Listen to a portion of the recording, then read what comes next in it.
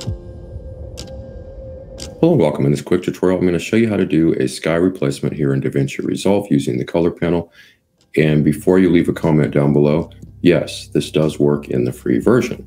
So getting started, we do have a video clip that we brought here into our timeline. So as you can see, playing through it, it's fairly uneventful. The sky is just kind of blue. There's no clouds, there's no movement, nothing like that.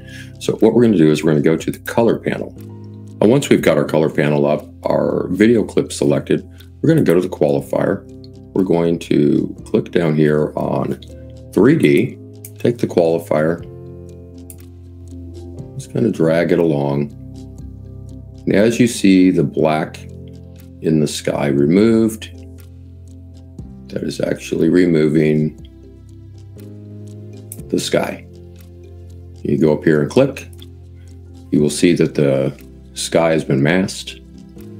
At this point, we would go to Effects. And once we went to Effects, you can scroll down, look for Sky Replacement, or just click in the box, type in Sky Replacement. It will bring it in. Make sure that your nodes are there.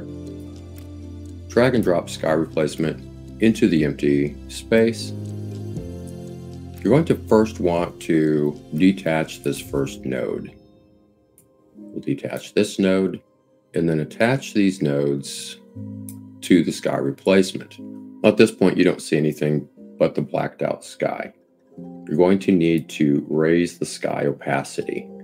It can be fairly dark or fairly bright, completely up to you. I'm gonna probably put it right about there. At this point, it really kind of looks about the same as what we started with. So a few of the things we can do is we can change the horizon. We can change the horizon softness. You can change the horizon height. Probably leave mine about there. Change the angle. You don't really want to do that. It's just going to change the angle of the horizon completely. To add some clouds, you're going to want to lift this up a little bit. I'm probably going to leave mine right about there. You can change the cloud color. Say you wanted to do purple, for instance, you could do that. Yellow, red, any color you wanted. I'm going to cancel that. You can do cloud shape and scale. I'm going to maybe lighten them up a little bit.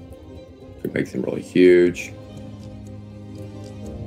Cloud detail, kind of sparse them out a little bit if you wanted to. If you wanted to add a sun in the sky, you could do that as well.